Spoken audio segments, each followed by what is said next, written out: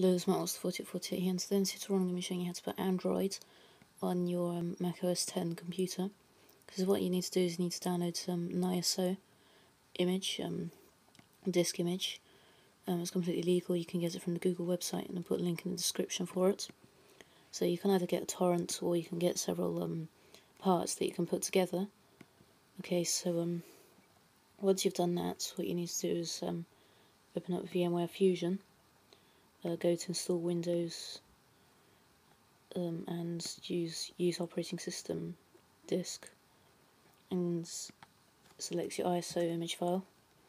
Go to continue and operating system put other, and then version put other. Now go to continue. Keep the memory the same, or you could give it like 2 GB and see how fast it is if you want. And also the disk size will be an 8 GB because I can't give it more for some reason. Anyway, you just need to press finish now and call it Android. Okay, so it takes a while to boot up. It uses Linux, by the way, and you can choose the resolution. So I'll use 1024 720. Okay, sorry, I just got an instant message. Okay, so this is a Linux kernel over here, and the screen also might go a bit funny. Then you'll see the Android boot logo.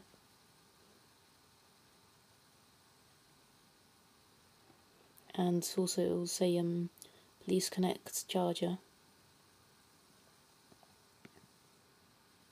And as you can see, the mouse is this weird triangle, and the desktop also will be in a bad resolution. So to return to your computer, press Control and Commands or Apple key. And I think there isn't a second page here. Anyway, you can go to the browser, so you can use Google and different other things here, and it'll automatically go to mobile version, by the way. Okay, so I think you can type custom web addresses here. Actually, it looks like you can't, but I think this isn't exactly the same as the one on the Android phone. Might be, correct me if I'm wrong in the comments.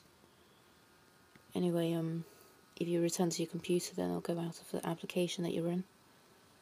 Anyway, thanks for watching this tutorial. Please rate and comment this video, subscribe, and check out my other tutorials and videos.